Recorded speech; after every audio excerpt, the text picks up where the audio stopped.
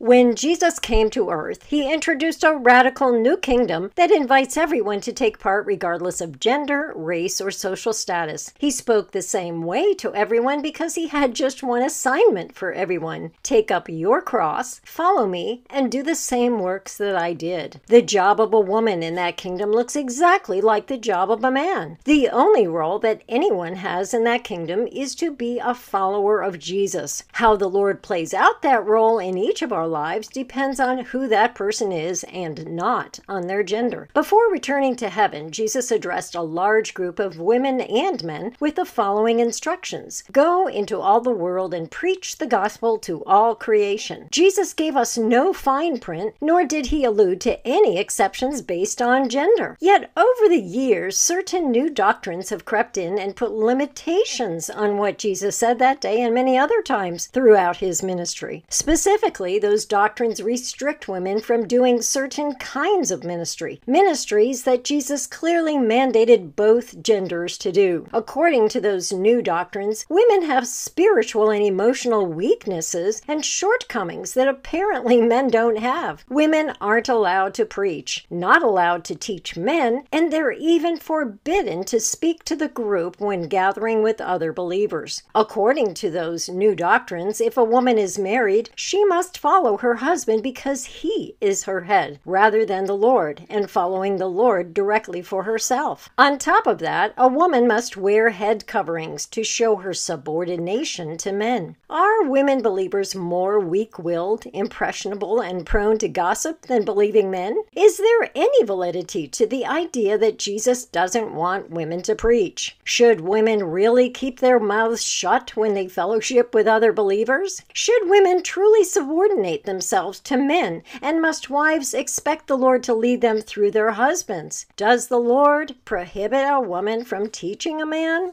Jesus never talked about any of this stuff. And since he literally handed out the same marching orders to both women and men, where in the world do those new doctrines come from? I'll show you exactly where they come from. You're about to see how deliberate mistranslations of the original text have for centuries convinced Christians that Jesus somehow forgot to mention some extremely important information while he was here. Hidden rules pertaining to chain of command, and literal gag orders forbidding women from teaching a man or preaching. Only one problem: Jesus commanded everyone, including women, to do everything those new doctrines forbid them from doing. Hi, I'm Dolly Weber.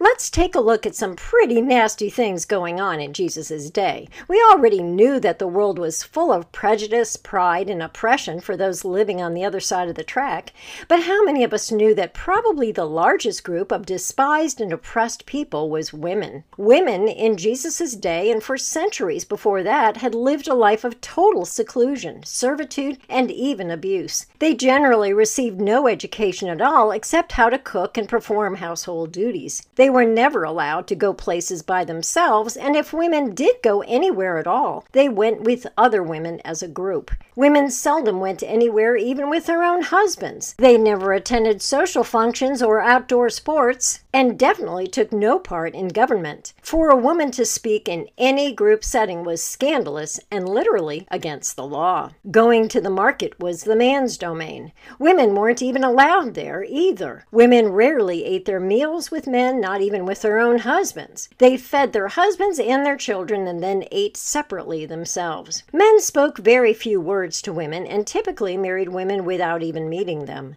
A woman's personality or intellect mattered little to a man deciding who to marry. Society taught women to be seen as little as possible, heard as little as possible, and to ask questions as little as possible. Not only does historical record bear this out, but we read vile statements made by highly influential men whose literal hatred towards women heavily influenced the Western world from long before Jesus right up through today. According to Plato, women are those who fell prey to their irrational emotional side and are therefore incapable of reason and making rational choices. Socrates stated, "In all the species, is it not obvious that the male is far superior to the female?" Aristotle said, "The courage of a man is shown in his ability to command. The courage of a woman is found in obeying. The contorted thinking of these and other philosophers shaped a world that completely undermined any value at all to women except for their ability to do housework and make babies. Even the natural beauty of women was held against them and gave men an excuse to keep women in the background as stupid and nothing but temptation and trouble. Hebrew literature from the Talmud reflects the same attitude. As an old Hebrew prayer says, "Praise be to God that he has not created me a Gentile, a woman, or a hog." In oral Jewish law, one statement reads,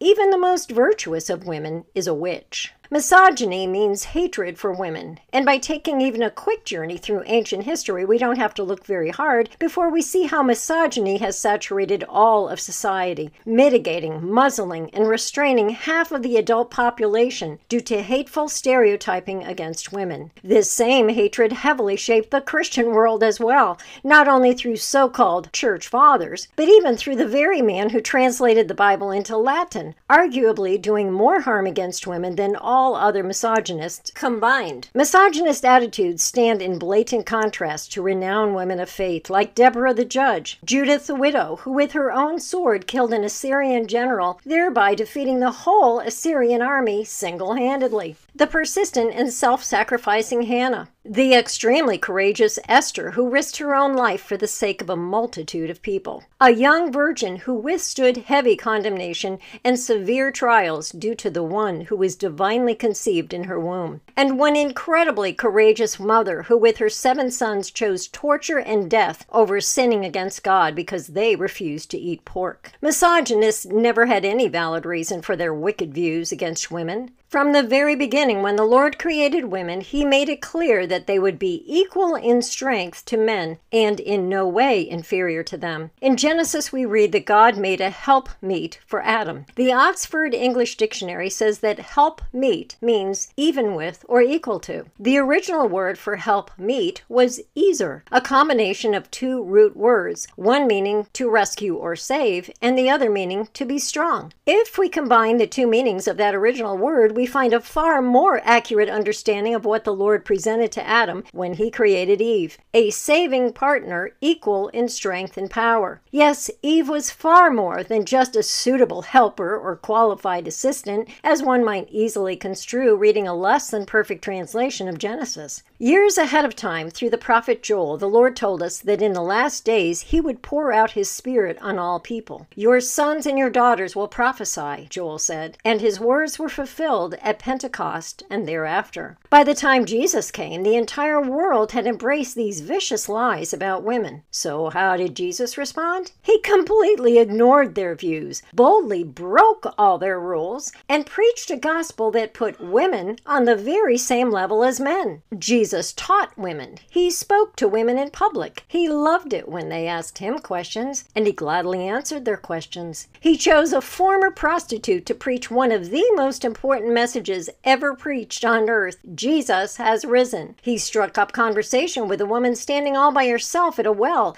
even though stigmas of the day inferred that she was a prostitute and that Jesus was soliciting her services. But Jesus never cared what society taught or thought about women, nor did he steer his actions according to how people might construe them. Jesus announced a new genderless, one-size-fits-all role for everyone in the kingdom of heaven. "Sit at my feet, learn from me, then go where I tell you to go. Whether you are a man or a woman, your assignment is the same." At the home of Mary and Martha, Martha busied herself with household chores which society wanted women to do. But Mary hung out with Jesus and listened to Jesus. Not only was Jesus happy to have Mary talk with him, but he literally shunned society's gender roles when he told Mary that what she had chosen was better than performing the chores her sister Martha was carrying out. Jesus says to his daughters today, "Choose what is better. I am offering you an entirely new role, the role of a disciple. The same role I offer to men." No wonder so many men hated Jesus. Besides all that he had exposed about the scribes and Pharisees, Jesus also exposed the lies that for centuries had put women on a much lower plane than men. Jesus set women free to preach, to teach, to prophesy. Not only did Jesus say, "I permit you to preach," but to women Jesus said, "I command you to preach."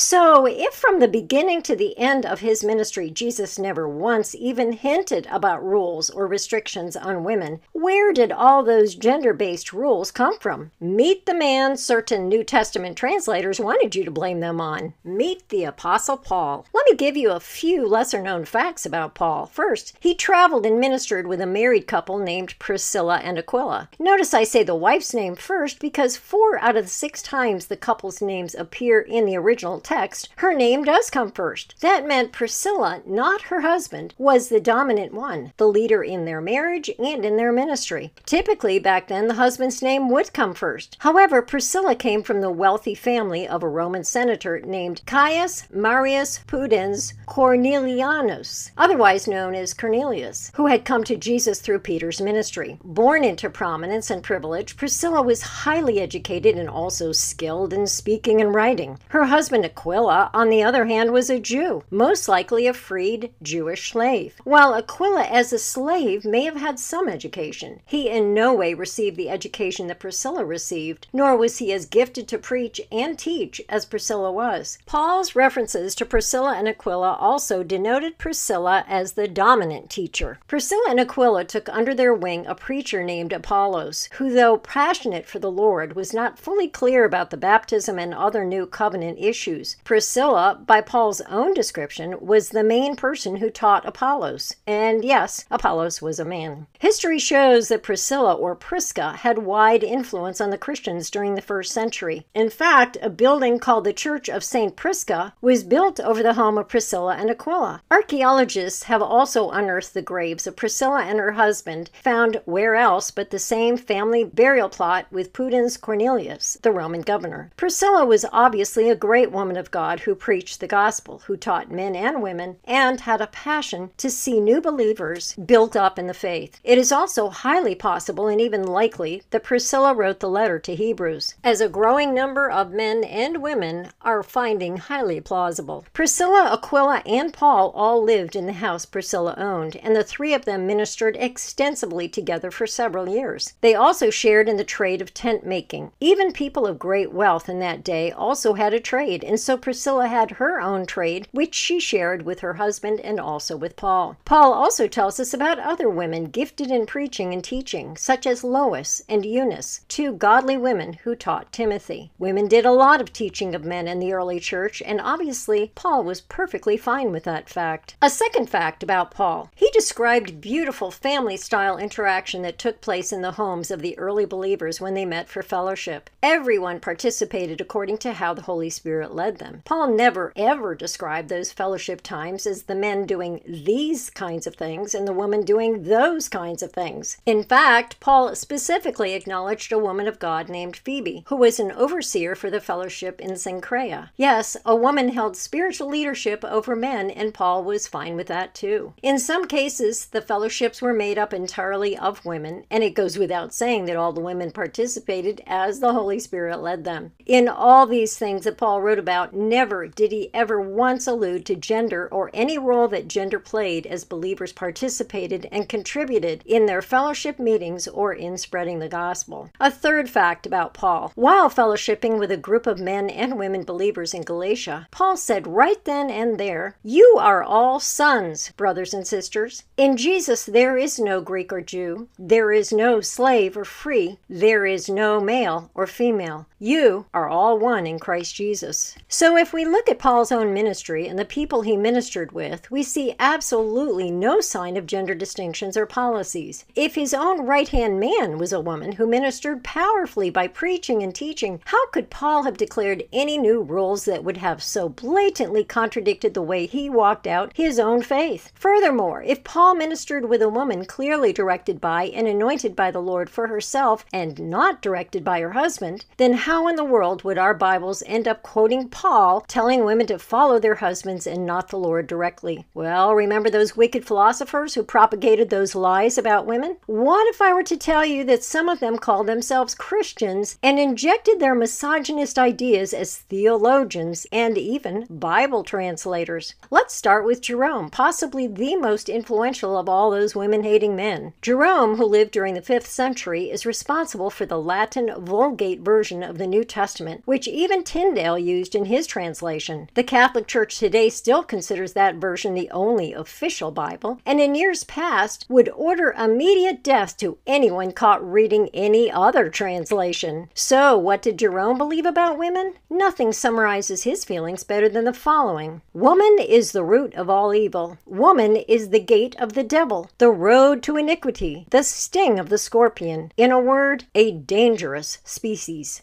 Misogynist? You bet. Might his bias have possibly affected his translation whenever translating thoughts about women? You bet. How about Tertullian? He's one of those men so fondly referred to as a church father, and who also was the first person to use the word Trinity when referring to a triune God. According to him, woman is a temple built over a sewer. It is contrary to the order of nature and of the law for women to speak in a gathering. And then he said, because of you we are punished by death. Because of you, women, the Son of God had to die. Origen lived in the 2nd century and was best known for his massive Old Testament analysis written to answer Jewish and Gnostic critics of Christianity. Origen said the following: men should not listen to a woman even if she says admirable things or if she says saintly things. They are of little consequence since they come from the mouth of a woman. And how about Thomas Aquinas? Aquinas, who lived in the 13th century, is noted for his so-called Christian theology and how he skillfully integrated it with pagan philosophy. Aquinas said this about women: woman is defective and misbegotten. It is natural that just as women have softer bodies than men, so too they have weaker reason. And then there's good old Martin Luther. A leader of the 16th century, Martin Luther was a reformer, someone we credit for his boldness in challenging the Catholic Church and its grossly unscriptural foundations. However, Luther himself held to some grossly unscriptural thinking, not the least of which pertained to women. According to him, the word and works of God is quite clear, that women were made either to be wives or prostitutes. There is no gown or garment that worse becomes a woman than when she would be wise. Men have broad and large chests, and small narrow hips, and more understanding than women, who have but small and narrow breasts, and broad hips, to the end that they should remain at home, sit still, keep house, and bear and bring up children. One time Martin Luther was asked why girls mature more quickly than boys, and he answered, because weeds grow faster than roses. John Calvin?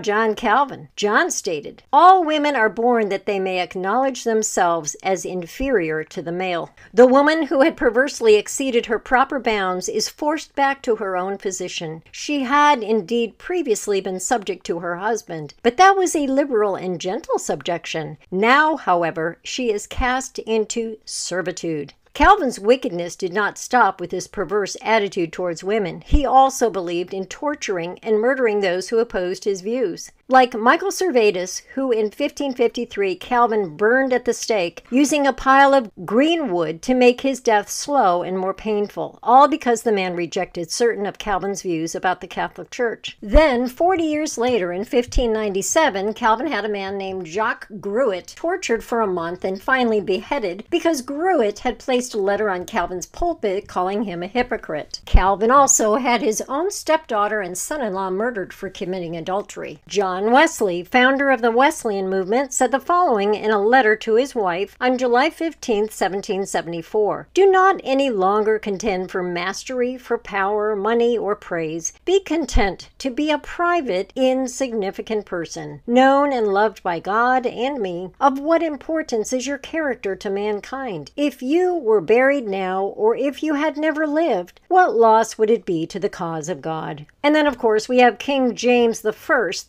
speculative Freemason, Rosicrucian, and blatant homosexual, and also responsible for putting his own spin on the text in order to promote his ecclesiastical power. Good old King Jimmy said the following about women: to make women learned and to make a fox tame work out to the same end. Educating a woman or a fox simply makes them more cunning. If you don't think that Satan has used hateful, dishonest men to shape so-called Christian thinking, and even the very translation of the Bibles we've been using for centuries, then think again. Would you really trust a misogynist to convey what Paul believed about women? Can we really believe that Jerome and all those highly influential so-called church fathers did all they could do to truthfully present how Jesus feels about women and what he wants to accomplish for his kingdom by using women? women. Not if they could find a way to change and twist the original text, they wouldn't, and that is exactly what they did. First, they added words that weren't even in the original text. In Ephesians 5:22, we read a famous verse, "Wives, submit yourselves unto your husbands." Some equate submission with obedience, which it is not, and Paul did encourage all believers to submit to one another by putting each other first, etc. But Paul himself never told women to submit to their husbands. Check your Bible and you will see that the word submit is in italics. That means submit was not in the original text. A misogynist named Jerome most likely put it there. The original text actually reads, "Wives, be to your husbands as unto the Lord." It echoes the verse, "Do all that you do as unto the Lord." The verse has nothing at all to do with subjection to a husband at all. Imagine how this corruption alone has taken untold scores of women down unspeakable paths of suffering and destruction, compelled to take their direction from husbands, even husbands that cared nothing about the Lord and cared nothing about them. But the corruptions do not stop there. Second, they like to change the words that Paul used in order to make it look like Paul agreed with the very beliefs that he was condemning. In Corinth, a diverse group of cultures began disputing over whether the women should wear something on their heads or not. As crazy as it may sound, and as crazy as it did sound to Paul, the various cultures in Corinth each had their own strict stigmas about head covering. When the believers of those different cultures came to fellowship, people were fighting over women's head covering, and the situation had gotten pretty bad. Italians wanted their women not to cover their heads. The Greeks wanted their women to cover their hair, but only if they were married. Orientals wanted all the women's heads covered all the time. The Jewish believers, while never having been given any instructions in the Old Testament and certainly never from Jesus, were still heavily influenced by the wicked Gnostic thinking of Jewish tradition, specifically from the Talmud and a book called Dat Moshe, or Torah Law. The laws promoted in those two Jewish books put heavy pressure on the Jewish women concerning their hair and head covering. According to man-made tradition, Jewish women had to cover their hair if they were married. Single women did not have to cover their hair unless they were at certain places or near certain men who were praying. Some of those laws were so extreme that a woman who exposed even one strand of her own hair in public was told she had sinned as badly as if she was publicly exposing private areas of her body. Corinth had become a total mess, all arguing over women's hair. So certain believers in Corinth sent a letter to Paul asking for help. The letter no doubt outlined what the various groups believed, and they may have gone into some of the thinking behind those beliefs. No doubt Paul, having been raised a Jew, already knew about those Jewish traditions and the wicked Gnostic thinking behind those traditions. So Paul responded with 4 clear statements in his reply, and believe it or not, he actually rebuked the Corinthians for making such a stink about hair covering. His bottom line was that women should decide for themselves what to put on their heads, and that where Paul was, which was probably where Priscilla and Aquila were also, there were no concerns about hair covering. However, Jerome did some rearranging with the text and did his best to confuse Paul's response with the actual Gnostic thinking he was correcting. Therefore, Paul came out looking like he was promoting head covering and supported the Gnostic beliefs behind them when nothing could be further from the truth. What resulted was 2,000 years now of people thinking that Paul made up new rules that he himself never even made. All of this happens in 1 Corinthians chapter 11. The passage begins by stating rules concerning the length of men and women's hair, but they were not Paul's rules. Those ideas presented there had never been stated in Scripture at all, but they did reflect the Gnostic thinking of the day. A woman is man's glory. A man is God's glory. A woman is from man, but man is not from woman, and so on. Paul responded to that gobbledygook theology and set things straight. Here are the 4 points that Paul makes. First, your theological reasoning isn't even valid, because neither gender is independent of the other, but both come from the Lord. Notice in verse 11 and 12, he says, "Yet in the Lord woman is dependent on man, and man is dependent on woman. As the woman was made from the man, so a man is born of a woman, and it all comes from God." Therefore, his second point was, let your women decide for themselves what to wear on their heads. You don't need to be deciding it for them. Where do we find this? In verse 10, the verse was translated to say, "That's why a woman should wear a symbol of authority on her head out of respect for the angels. The verse has 3 dead giveaway signs of tampering with Paul's intended response. First, the Lord never instructed his children in the Old Testament or by the words of Jesus to respect angels. That totally smacks of the Gnostic beliefs from the Talmud and other Jewish tradition that was steeped in angel worship and interacting with angels. Secondly, the words "a symbol of" were not in the original text. Jerome conveniently put them there. If you notice, you will see those words in italics. That is where the idea of doilies and handkerchiefs came into the picture, but certainly not from the mouth of Paul. And finally, the word translated as authority does not properly convey the word exousia that was actually used in that sentence. Exousia best translates as having the right, having the privilege, having the prerogative, or having the jurisdiction. So verse 10 should have read, "That's why a woman should have the jurisdiction over her own head." Paul had just corrected their theology by saying that men and women both come from each other and all from God. Therefore, stop dictating to the women and let them decide for themselves if they want to put anything on their heads. Be sure that Paul never instituted any policy for women to wear cloths on their heads. Leave alone as a sign of submission to anyone but the Lord. Leave alone for the sake of the angels. Third, Paul further silences the entire head covering issue and chalks it all up to arrogance and contention. In verse 16, Paul states 2 things about the fight over head covering. First, Paul and his fellowship did not have any policies regarding head covering. And second, none of the other fellowship groups did either. Notice in verse 16, he says, "But if anyone seems to be contentious, we have no such custom, and neither does anyone else." Paul said we have no such policies here. Yet notice another deliberate word change where Jerome snuck the word other in place of the word such. Other is in italics. And by switching the word to other, Jerome conveyed that the policies in question were just fine with Paul because Paul was saying we don't have any other policy to suggest to you. But that is not what Paul said. He said we have no such policies here. Then Paul adds that no one else is dealing with the crazy head covering issues either. Paul, in fact, had warned Timothy about the very kinds of Jewish traditions that were causing the fight over head covering and many other nonsense issues. In 1 Timothy 6, verses 3 to 5, Paul tells Timothy, "If anyone teaches otherwise and does not agree to the sound instruction of our Lord Jesus Christ and to godly teaching, they are conceited and understand nothing. They have an unhealthy interest in controversies and quarrels about words that result in envy, strife, malicious talk, evil suspicions, and constant friction between people of corrupt mind who have been robbed of the truth." And finally, misogynists, whenever they could, like to change the names of women who had any importance and make it look like men did it instead. As we know, Paul referred to Priscilla and Aquila 6 different times in his letters, with 4 of those times strategically putting Priscilla's name before Aquila's. Yet in some translations, we find that name order was switched with Aquila's name before Priscilla's, obviously to undermine the importance of Priscilla as preacher and teacher and a woman who was led of God for herself. We also see blatant examples of masculinizing women's names to make it appear that they were men instead. Here's Nympha, the female, in Colossians 4:15. In the Revised Standard Version, it says, "Give my greetings to the brethren at Laodicea and to Nympha and the church in her house." And yet the name was changed to male in the King James Version. "Greet the brethren which are in Laodicea and Nymphas and the church which is in his house." Here's Junia, the female, in Romans 16:7. In the King James Version, she is a woman. "Greet Andronicus and Junia, my kinsmen." But that name is changed to male. In this version, "Greet Andronicus and Junius, my kinsmen." And the last one, Euodia, the female, in Philippians 4:2. In the New King James Version reads, "I implore Euodia and I implore Syntyche to be of the same mind in the Lord." But Euodia becomes a male in the King James Version, "I beseech Euodias and beseech Syntyche that they be in the same mind in the Lord." Other nefarious name changes occurred at the hands of wicked so-called church fathers. Although Jerome himself had a disdain for women, 2 Roman-educated women helped him translate the Bible from Greek into Latin. Their names were Paula and Eustochium, and Jerome did acknowledge the women by name after the project was finished. However, when so-called church fathers found out about the 2 women, they immediately erased their names names and gave credit to venerable brothers, blatantly lying about who helped Jerome with the translation. Clearly, Paul and those he ministered with encountered many kinds of challenging situations with other believers, as mature believers do today. And the Lord gave Paul wisdom for those situations based on what Jesus taught. However, the Lord never sent anyone, including Paul, to announce new doctrine or new rules for all Christians to follow. Jesus left us with his law, two extremely demanding commands which he himself called laws. They cover every single detail of our life if we actually take them seriously. First, love the Lord with our whole life, our passions, our dreams, our reputation, our resources, and our relationships. And second,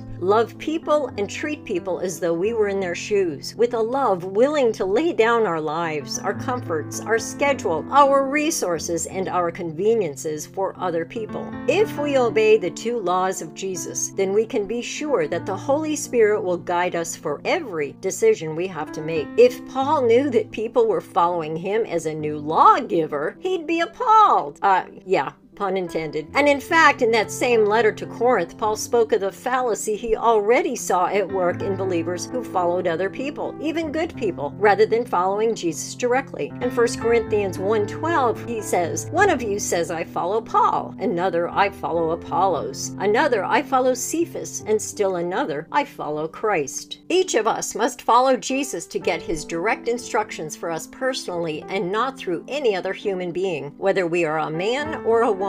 In the book of Acts, we read the story about a married couple named Ananias and Sapphira. Like other believers at the time, the couple sold one of their extra properties for the sake of sharing with the needs of other believers. However, before presenting the money to the apostles, Ananias decided to keep some of the money for himself, and he told his wife what he did. Ananias went to Peter and said that he had given them all the money he made from the sale of the property. But Peter perceived that it was a lie, and he rebuked Ananias for lying to the Holy Spirit. Immediately, Ananias was struck dead by the Lord for lying. A few hours later, Sapphira, the wife, not knowing what had happened to her husband, went to the apostles with the same lie. Peter rebuked her and said, "How could you conspire to test the Spirit of the Lord? The feet of the men who just buried your husband are at the door now to bury you." Then Sapphira fell down at his feet and died. Both the husband and the wife were responsible for their own actions. If the Lord had set things up for wives to follow their husbands, then Sapphira would not have died.